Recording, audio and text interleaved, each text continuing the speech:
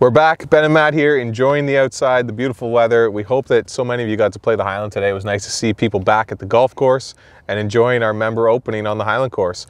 We have some exciting news about next week. On Wednesday, the championship course will be open to members only, so you're going to get to book your tee times. You can do it online right away.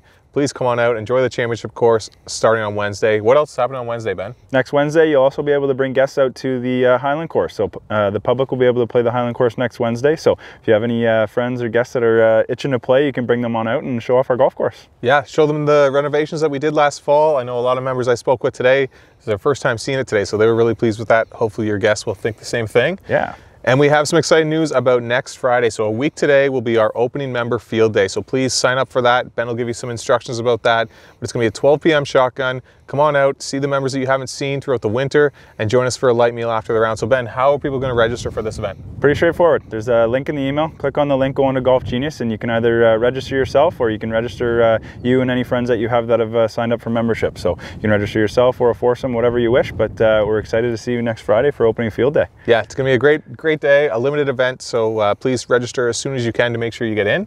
And then the following day, which is next Saturday, the golf course will be fully open. All 45 holes open to the public. But remember, as members, you get advance booking. So you'll want to go in, secure your tee times, but you can bring guests and the public will fill in those spots after our members have tee time. So remember, your number one priority, get those spots first before the public do. Yeah, you got it. We're excited to see everybody out next week. Yeah, it's going to be great. And then also, I just want to remind everyone, as we get fully open and get things going, we'll continue to update you with as things open, food and beverage outlets, that sort of stuff. But remember, if you haven't set up your charge account to see the staff in the golf shop, you can just bring a credit card in, you can call them over the phone, but they'll get that set up. You won't be able to charge items to your charge account without a credit card on file. So please make sure you do that. It's going to make your life a lot easier. You don't have to carry your wallet around.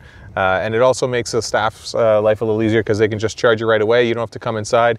The golf staff will be outside able to check you in. You won't have to come to the golf shop unless you're looking to purchase something. So it's going to make your life easier, going to make the operation a little smoother. So please help us out, get that registered. If you have any questions, contact the golf team, contact any of us. We're happy to help you. And we'll see you very soon. You got it. Thanks, everyone.